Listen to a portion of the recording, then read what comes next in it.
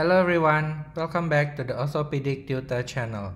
Well, today's video will be about the brachial plexus anatomy, and I meant to make it as an intro before we go on to the next video, which is the brachial plexus injury. So it's best if you watch this whole video till the end. Now, the brachial plexus anatomy is actually a simple kind of anatomy. You could memorize it just in like 10 minutes time, and even though some of you may think of it as a very difficult kind of anatomy, I find that the best trick to do it is to draw this anatomy over and over again. So the thing is, the more frequently you draw this brachial plexus, the better memory, long-term memory it will be in your mind. So the best way to draw this thing is that if you know the divisions of this brachial plexus anatomy, so you can remember it per division. What I meant by division is this one: the Robert Taylor drinks cold beer. Now, each of these words represents a specific part of this brachial plexus anatomy. The R represents the roots, the T represents the trunk, and the D represents the divisions, C represents the cords, and B represents the branches. Now, once you get a hold of these divisions of this brachial plexus anatomy, you could start by drawing from the roots. Now, the roots that makes up the brachial plexus anatomy goes from the C5 down to the T1, but some variants of this may exist where contributions may come from the C4 nerve root, and these are called as the prefix type of brachial plexus. And if it goes all the way down to T1, then it is known as a postfix type. Now, these nerve roots that comes out of the cervical region is originating, as shown in this picture here, as these orange structures. Now, as they go down towards the upper limb, we could see that it makes various interconnections with all these other structures, and these are actually beneficial for us because these interconnections make it possible for the upper limb to still be partially reinnervated when one of its roots is injured. As you can see, if you could imagine that if this C5 root here is disrupted, we could still see some contribution of the C6 that goes up to the superior trunk. Now, these are very good for us human. Now, the next thing you need to know what is important in this region is the divisions, because the divisions is usually located around the clavicle. So in this picture here, the clavicle has been removed, but usually the division here is situated over at the under aspect of the clavicle. So any injury that goes above the clavicle is called the supraclavicular injury, and those that occur below the clavicle is called the infraclavicular injury. And as you can imagine, the supraclavicular injury carries a worse prognosis. Now, moving on, you also need to know where the roots come from. As you can see here, that this is a axial view of the spinal cord, and you could see here that there are the posterior rootlets and anterior rootlets which fuse together to form a spinal nerve, and these are what we call as a nerve root. Now, you could see here that there is an important structure over at the posterior aspect. The posterior rootlets shall merge, and we could see here that there's a ganglion situated over at the posterior aspect. You need to know that ganglion are actually the nerve cell bodies that is situated outside the the central nervous system region, which is the brain and the spinal cord. So this area here contain cell bodies, and you could imagine that if this was a vehicle, where this is the anterior aspect of the vehicle and these are the posterior aspect of the vehicle, we could imagine that in a normal car or a usual car, not a sports type, you could see that the engine is usually located under the hood over the anterior aspect of the car. So you could imagine that this anterior aspect here, they carry a motoric type of signal, and these posterior aspect structures, including the posterior root ganglion, serves as a conductor for the sensory type of impulses, and that is how you remember this and not get mixed up in answering those exams. Now, the next thing you need to know is that when these roots are affected at a different level, they are known as different terms, where if the C5 and C6 is involved, it's known as the herb palsy, but when the C5 until the C7 is involved, it's known as the herb plus pattern. And if the lower roots here is involved, it's known as a clump palsy.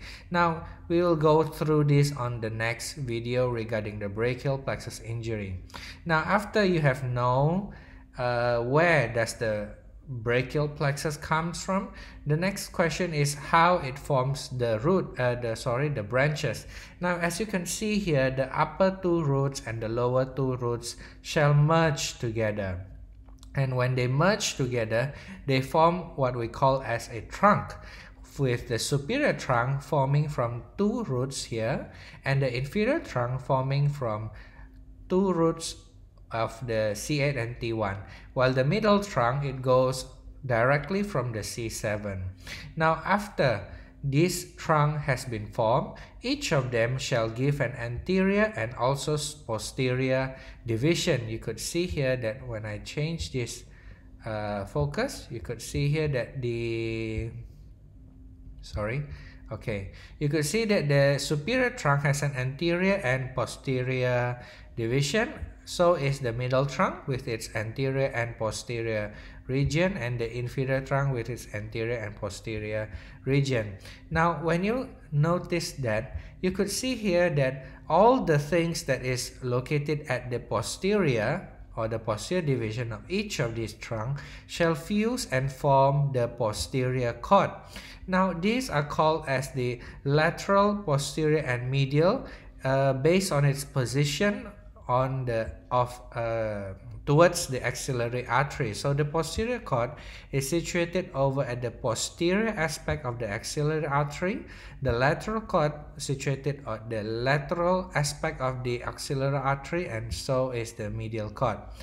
Now, when you see here that these cords shall form branches, and these branches are what we call as the terminal nerves that goes towards our muscle. Now, you could see here that the lateral and medial cord, each of them shall form a huge nerve, which is the lateral pectoral nerve and also medial pectoral nerve. Now, for the lateral cord itself, it usually goes on to form the musculocutaneous nerve, while the medial cord shall go on to form the ulnar nerve. As you could imagine already, over at your elbow region, the nerve that is situated at the most ulnar side or the medial side would be the ulnar nerve. So that is how you remember that ulnar nerve goes from the medial side, while on the lateral side you could see that the musculocutaneous nerve is situated there. Now, for the posterior aspect, for me, I would love to remember the posterior aspect the most, because when you remember the keyword of posterior, you know that this cord shall innervate all those structures that is usually located at the posterior aspect of the upper limb and has a extension type of function. And inside this cord, we could see that it goes off to form the radial nerve and the axillary nerve. You most probably have known that the radial nerve goes to innervate the muscles that provides extension type of movement to the elbow, wrist, and also the fingers. Now, forming from the lateral and medial cord, they each give a branch and they fuse together to form a very big nerve, which is called the median nerve. Remember that the median nerve is a big nerve and it goes from two different sources, which is the lateral cord and also the medial cord. Now, knowing these major branches is not enough for you to remember when you are studying for a brachial plexus injury, because when you are trying to diagnose someone with a brachial plexus injury, you need to be very specific with your physical examination, which we will go through in my next video, of the functions of each of these little branches here. We could see that there are several important little branches that goes off from all the way from the roots, from the trunks, even from the areas of these cords. Now let's go on to the first important nerve first. Now as you can see here that the C5 and the C6, they are both merging at the point where we call it as an Erb's point, and from the area before this intersection here, we could see that they form these three different nerves. Now the first one would be the phrenic nerve. Now phrenic nerve is actually not only the phrenic nerve comes not only from the C5 but also from the C3 and C4. Now the way for you to remember it is that you could use a mnemonic that I use, which is the C345 keeps the diaphragm alive. Now, when you remember that kind of sentence, we could see here that the phrenic nerve actually innervates our diaphragm, and the innervation comes all the way up here from the C3, C4, and C5. Now, the second nerve that comes off from near the root region is the dorsal scapular nerve.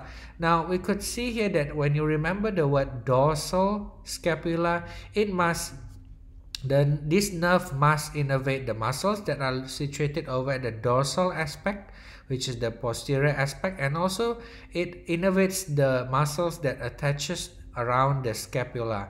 And with this nerve, three muscles are innervated, which is the rhomboid major, minor, and also the levator scapula. Now it is very important to remember these nerves and the muscles that it innervates, because it will help you guide your physical examination later on. Now the next nerve that is also very important would be the long thoracic nerve. Now the long thoracic nerve, they innervate a muscle which we call as a serratus anterior, and any dysfunction of this muscle is what gives off a very specific clinical sign of scapular winging. Now we will go through how to check those winging later on my next video, so be sure to check it out. Now other nerves that goes off around the Erb's point are the suprascapular nerve, which innervates two muscles, which is the supraspinatus and also infraspinatus. Just try to remember this keyword of the supra. So it goes to the supraspinatus and also the infraspinatus. Now the other nerve would be the subclavius, which obviously goes to the subclavius muscle. Now this nerve is not readily available for you to check. You could not elicit any good physical examination which could isolate this muscle. So the thing about these two nerves is that this nerve is more dominant, and it will help you more when you do a physical examination. Now the next question comes is, why do you need to check these little branches? As you can see here, they're actually not a main branch that goes off to form those end nerves, but rather they are just little branches that goes out of this main brachial plexus. Now the answer to that is that when you try to diagnose a brachial plexus injury, you actually try to find out whether or not the root is involved, because of course if the root is involved, it carries a worse prognosis. Now the thing about root is that you cannot isolate the C5 root. You cannot pinpoint the C5 root with only one physical examination, because as you can see here that the C5 and the C6, it goes all the way together to form all those different end nerves. And so the way for you to isolate and to find out whether or not there's an injury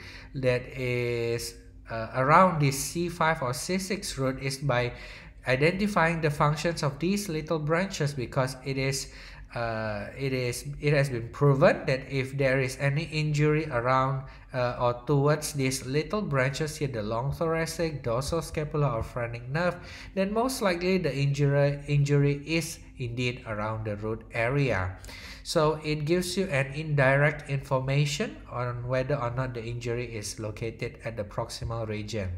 Now moving on, once you have get a hold of these 1, 2, 3, 4, 5 branches, 5 nerves that goes around the C5 and C6, the next thing you do is you try to memorize these other branches, which is the lateral pectoral nerve and also the medial pectoral nerve, which goes at the area of the cord. As you can see here at around the division, there is no branches.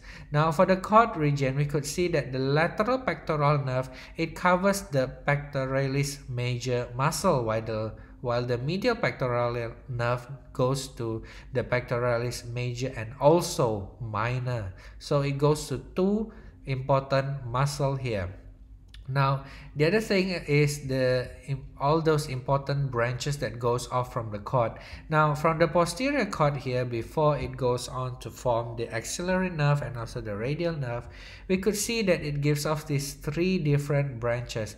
The first is the lower subscapular nerve, which goes off to innervate the subscapularis and also the teres major, and the thoracodorsal nerve, which goes off to innervate the latissimus dorsi, and also the upper subscapular nerve, which goes to form the subscapularis muscle. Now, as you could probably imagine that where in some references, you might have read this thoracodorsal nerve in some references as the middle subscapular nerve, and it is true because the other name for thoracodorsal nerve is indeed the mid subscapular nerve. So it goes from the upper, mid and the lower subscapular nerve. Now going on from the medial aspect, from the medial cord, there's only 2 branches, and these branches are all sensory branches, which is the medial brachial cutaneous nerve and also the medial antebrachial cutaneous nerve. Now that would be all for the branches that goes off beside the major end nerves of the brachial plexus. Now once again, there is no simple way for you to remember this other than to draw it. So get that pen and paper and start drawing the major part of the brachial plexus first, followed by drawing these little branches that I have mentioned before. So start by drawing the root, trunk, divisions, cord and also the branches, then finish off by drawing these little nerves. Now I'm going to show you this little picture here first. This is an anatomical picture of the right axillary region. We could see here that the clavicle has been cut off. Now when exploring a brachial plexus in an injury, it's very important to remember that the brachial plexus that is situated over at below the clavicle would be the division area, and any of the structures that goes here, these would be the root and also trunk, and the structures that goes down to the axillary region would be the cord and also the branches. Now moving on, when we talk about the end nerves, we could see here that each of these nerves actually carry sensory and also motoric function. So starting off by the musculocutaneous nerve, because it goes on from the anterior division, so it innervates the anterior muscles too, and the anterior muscles of course have a important function of flexing the upper limb, and also one of the important functions from the musculocutaneous nerve is that it innervates the biceps brachii, and the biceps brachii is an important supinator of the forearm. So there you go, you have the 3 muscles, the coracobrachialis, the biceps brachii, and also the brachialis. And don't forget that the lateral region is also the sensory for the sensory information that goes from the lateral region of the forearm is covered by the musculocutaneous nerve, while the medial one, if you remember earlier, the medial one goes off from the medial cord. Now for axillary nerve, the axillary nerve itself, it only gives off innervation to two important muscles, which is the arm abductor, the deltoid muscle, and also the teres minor muscles. Now you could see here that it also provides a sensory coverage for this little area here over at the lateral shoulder region. This region is also known as the badge area. Now, the third nerve would be the radial nerve. As you have probably remembered by now that the radial nerve, it comes off from the posterior division of the brachial plexus, and so it innervates all those muscles that functions as an extensor. We could see here that it gives off innervation to the arm muscles, which are triceps and also the anconeus, but also the posterior forearm muscles, which includes all those extensors, the abductor pollicis brevis, and also the supinator. But one of its innervation here over at the mobile ward region is the brachioradialis. Now, the sensory innervation that it covers include the posterior region of this arm, forearm, and also the dorsal aspect of the lateral 3 digits, except the distal tips. Now moving on, the largest nerve that goes in our upper limb would be the median nerve, because it is formed by the merging of the lateral and also the medial cord. Now for the median nerve, because it is situated over at the anterior aspect, and it comes out from the anterior division of the brachial plexus. The muscles that it innervates mostly are flexors, which are shown here, the flexor carpi radialis down to the flexor pollicis longus, and the hand muscles that it innervates are the muscles that goes around the thumb. Now the thumb region is also known as the thinner region, which is shown here, and the ones that goes at the opposite of this thinner region or below the little finger here is known as a hypothinner region. Now the thinner muscles is innervated by the median nerve, while the hypothinner muscles are innervated by the ulnar nerve. We could see here that besides the thinner muscles, at the hand it also innervates the lumbricals, which are the two lateral lumbricals. Now, for the sensory coverage, it also covers the palmar aspect and also the dorsal tips of the lateral 3.5 digits. As you could remember earlier that from the radial nerve covers this dorsal aspect of the hand except the tip region. Now moving on is the last nerve, which is known as the ulnar nerve. Now the ulnar nerve also goes to the anterior aspect, and so it also innervates the flexors. So it goes off to innervate the flexor carpi ulnaris, which is situated here at the medial aspect of the forearm, and also the medial half of the flexor digitorum profundus. Now the hand muscles are mostly innervated by ulnar nerve because the thinner region is already covered by the median nerve, so the rest is covered by the ulnar nerve. As you can see, there's a lot of muscles here that is covered by the ulnar nerve. Now for the sensory coverage itself, now the sensory coverage includes the dorsal and also the palmar region of the medial 1.5 digits. So this area here is primarily covered by the ulnar nerve. Now, once you get a grip of all the functions of these different nerves, you can easily determine the region where the brachial plexus is injured in your patient. And it's also very important to remember all those muscles or key muscles that each of these nerves innervates, because by identifying any disruption in that muscle's function, you can isolate the location of the injury of the nerve. Thanks for watching the Orthopedic Tutor channel. Don't forget to subscribe and watch the brachial plexus injury video that is coming soon. Thank you so much.